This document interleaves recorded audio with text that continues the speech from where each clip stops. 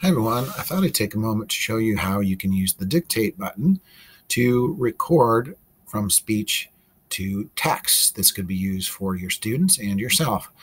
So in Microsoft Word and in many of the Office products, you've got the online version. Notice I'm in Google Chrome right now, and you can tell I've got an address box up here. And you can also see it says open in desktop app. So this lets me know that I'm using the online version.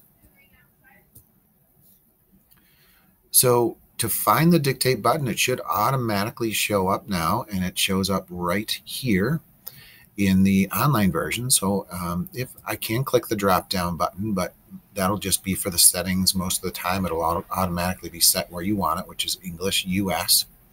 But once I hit the dictate button here, you'll hear it beep.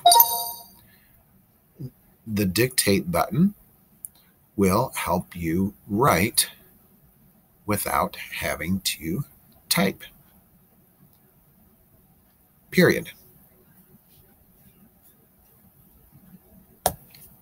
And so then when I hit stop, I'm no longer doing that. You can then check for any spelling mistakes or grammar mistakes, but it usually tries to do it for you. It's very powerful.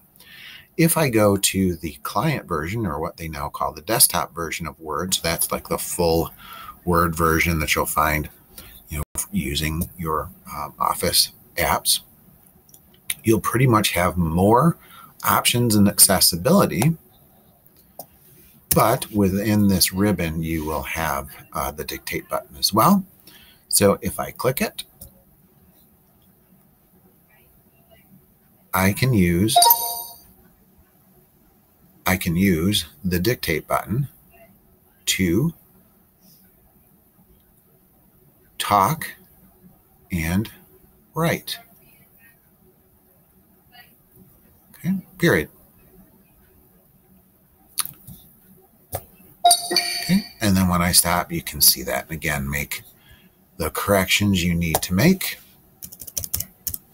and go from there. So it's a very powerful tool in Word, and they're developing it for the other apps as well in Office 365. But Word is one of the most powerful uses right now.